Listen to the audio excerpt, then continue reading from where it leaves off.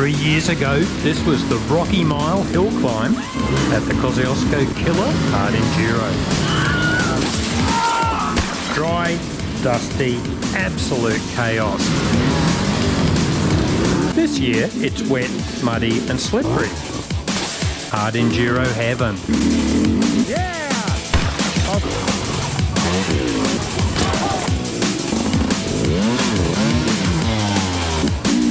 Is this Australia's longest hard enduro climb? I don't know, but it feels like it. These are highlights from the 19-minute supporters vid, along with handy tips for gnarly hill climbs.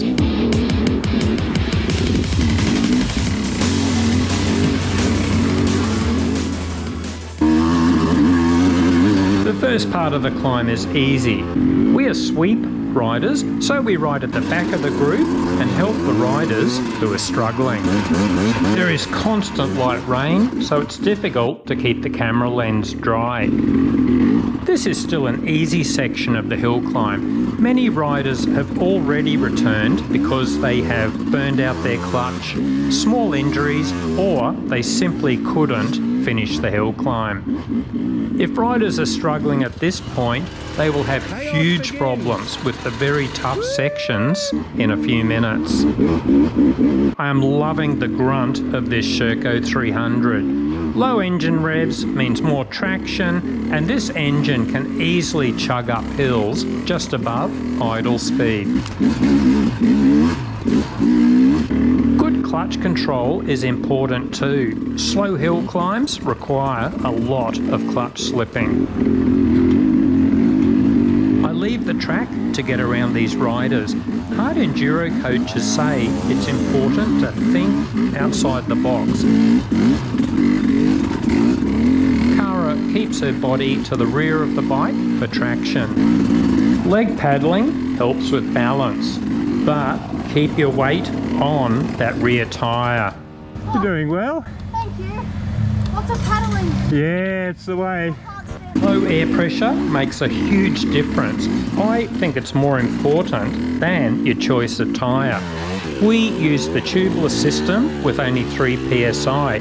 The result? Ridiculous amounts of traction. If you use tubes, you can reduce your air pressure to 5 psi for tough hill climbs. Go girl. Woo! Yeah! Then use a small pump to inflate the tube again at the summit. Ensure you have good rim locks fitted. Momentum is very important. You don't need a lot of speed for this hill climb, but it's important to keep moving. If you stop, it's difficult to regain that momentum and it can drain your energy quickly. If you stop, there are some great techniques to get moving again. The seat bounce, very useful. We cover various techniques in our training vid, traction tips when stuck. As you let the clutch out, bumper. Yeah, the seat bounce. Yeah, way to go. If you are stuck on an obstacle, move backwards to provide more run up and speed. Run up you can get about an extra 20 centimetres. Yeah, that's good. Just checking, you see rocks in front of the rear wheel. So if Tara does a seat bounce, she'll get straight up. Yeah, that's good. You're off them now. Don't rush. Women often have this advantage. Guys tend to just throw themselves at difficult sections and hope for the best.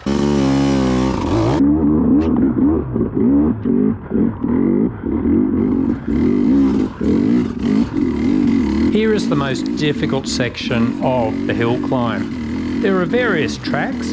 Some tracks look easier, but this always means they are much steeper further up the hill. This track is a good example.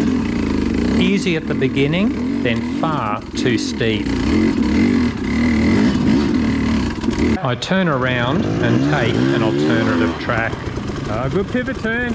Some difficult rocks and tree roots. I keep the engine revs low and slip the clutch. Too many riders were revving their bikes and dropping the clutch on these sections. The end result, out of control motorbikes, digging holes and plenty of crashes. The next 2 minutes, we are showered with rocks and mud. In most situations, the moment your rear wheel spins, you are making a mistake. Learn how to get good traction and you will rarely spin that rear wheel. This rider has the right idea. He helps the other rider. If someone does help you, remember to reciprocate. We were shocked at the number of riders who didn't return the favour. And many riders don't even say thanks when you spend 5 minutes helping them in a difficult section. Learn some manners, people.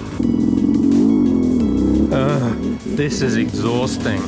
I am glad there were so many traffic jams which forced me to stop. I can only ride for about 1 minute before I am out of breath again. This is a really tough sport as you get close to 60 years old. I am using every technique possible to conserve energy. Race pace is very important for young riders too. If you ride too aggressively, you will rapidly become exhausted and make mistakes. It is very important to ride at a steady pace with minimal stops if possible. At my age, you just stop every minute. I hope you enjoyed the Rocky Mile. We have more Kosciuszko killer vids coming. If you would like to see the much longer supporter vids, sign up.